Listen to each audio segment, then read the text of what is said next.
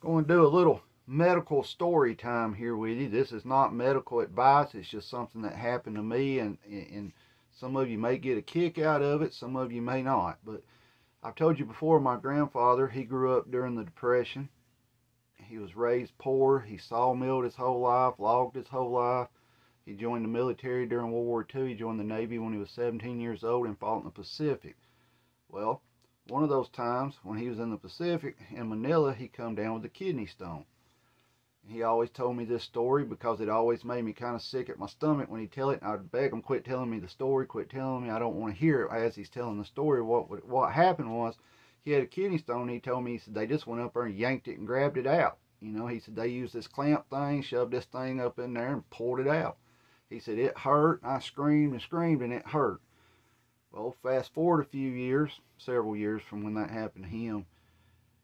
One day, my belly button was hurting really bad, like right above my belly button. I'm drinking Pepto-Bismol, trying to figure out what I ate, why I was sick. I'd already had a kidney stone prior to this, and I passed it, right, with no issues. You know, first kidney stone I ever had was probably 19, 20 years old. It hurt, and it come out. I didn't think nothing about this except for maybe I'm just ate something, or maybe my appendix is messing up or something, right? Well, go to the hospital down there. The doctor that's in the hospital working is my family doctor that day. And the first thing she looked at me and said, it's a kidney stone. Well, they took me to the CT scan and put some IV fluid in me and put that dye in me. And immediately it showed I had a huge kidney stone that was blocking my, well, not your bladder, but from your kidney to your bladder. It was in between there being blocked. Come back into the room after that, and she said, we're going to put you in surgery. They're going to take it out. All right. They take me into surgery. I wake up. You know, the nurse comes in there and says, well, once you get up and use the restroom, you can go home. You know, this is around lunchtime the next day. I go to the restroom, start using the restroom, and of course, blood and clots and everything else is coming out, you know, and I squeezed it off. I was like, I can't do this, you know, I squeezed it. Made it quit coming out.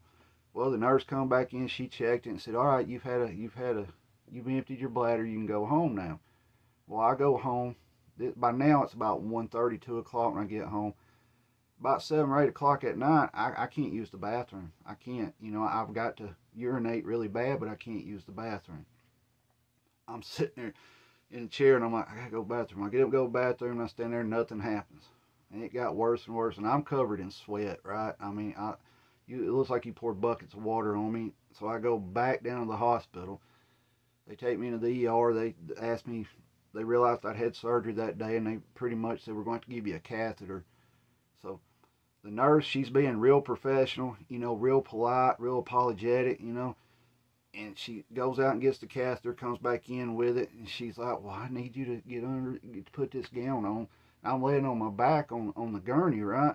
I just raised my hips up and just slammed my pants down to my ankles. And I'm like, just do what you got to do. I got to go to the bathroom, please. Well, she starts inserting it, you know, and I'm like, can I go to the bathroom yet? And she's like, no, not yet, not yet, not yet. Don't try to push. Well, she gets it in there and she turns the valve, and whatever they do with that thing, it fills up the big bag, you know, the nighttime bag they let you sleep with. It fills that up instantly. She cuts it off and it fills up another half of one. Well, then they sent me home with the big bag and a smaller bag, right? Smaller bags for if you had to go somewhere you didn't want to wear the big bag. Well, a week later, I had to go back to the urologist for your checkup, right? Well, the night before, I had the little bag on and it had a long tube on it. Somehow I had stepped on it and ripped it out. The catheter just come out, right? It hurt. It hurt bad when it come out. Well, I go down the next day and the doctor's like, well, we got to take the stent out. And I said, no, I done got that out. I told him what happened. He's like, I bet that hurt, didn't it? And I was like, yeah.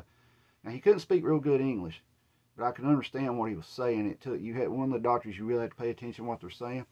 He says, well, we still got to get this stent out. And I'm like, what are you talking about? So I didn't know I had this. It was something that went from my bladder to my kidney. He's like, yeah, we got to get that out. And I was like, okay. Well, he had a pretty nurse with him, and I'm like, oh, you know, embarrassing, right? They're gonna be digging around up in there and stuff like that. Well, Him and his nurse leaves the room, and this 80-year-old, 70 or 80-year-old nurse comes back in there, and she's the one that's going to do this and get me ready for the procedure, right? She pulls this clamp out, she puts it on it to hold it straight up, and the doctor comes back in, and I'm like, "You're going to knock me out, right?" He said, "No, we're going to put this gel in you that helps lubricate it, and it'll numb it a little bit. You're just going to feel a lot of pressure." Well, he takes this thing out that's got like a cable with a claw on the end of it, shoves it down through there, right? First they push this big old needle. It don't have the needle on it. It's just like the part where the fluid goes. It was about that big around, about that long, full of this gel looking stuff. They just squirt all that in you, and then they shove that thing in there, right? Well, he's digging around trying to get it, and I'm cussing. I'm like, "Hurry the F up. What the F are you doing? You know, you MFer." It's hurting, right? Well, finally he grabs it and yanks it out. And when he yanks it out, to this point, I still don't know what it is. I've never heard of it or seen it. He yanks it out, and this thing's about 18 inches long, but as soon as it clears, immediately start using the restroom, right? All over him, all over the end of the bed and everything. Well, he goes out, I get dressed, I go out the door, and the lady at the reception's office, or little office there, is saying, sir, we still need you." I said, "Just call me later. I'm going home. The hell with this type of situation." Well, I go outside. There's a guy standing there smoking.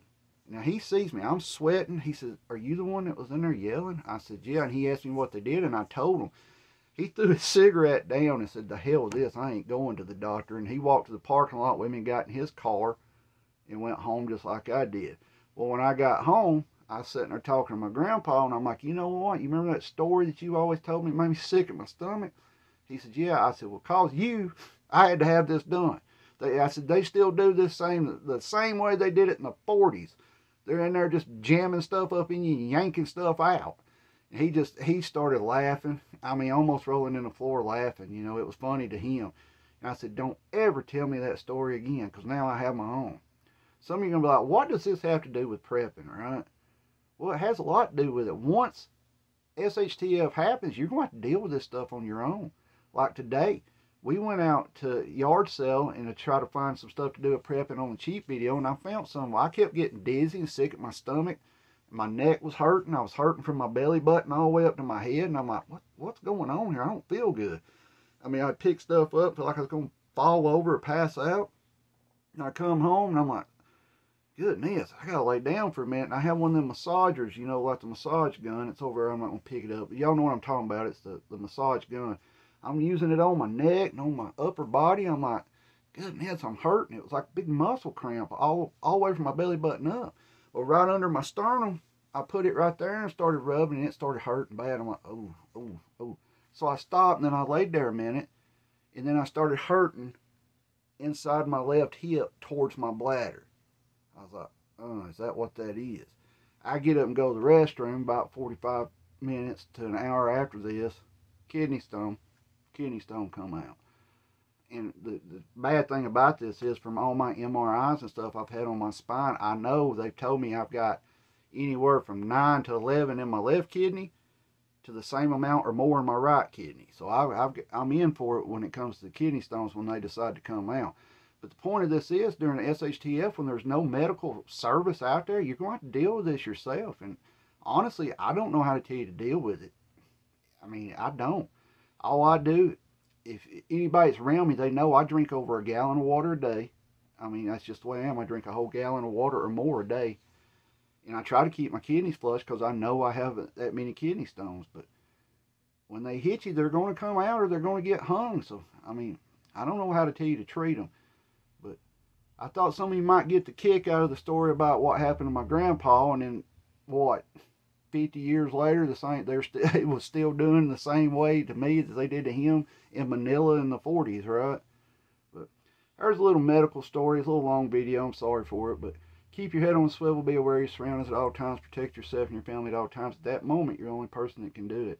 Guys, stay safe, and, SHTF happens. You're going to have to be able to handle some stuff on your own. I don't think I'm going to be going buying no claw and clamp, though.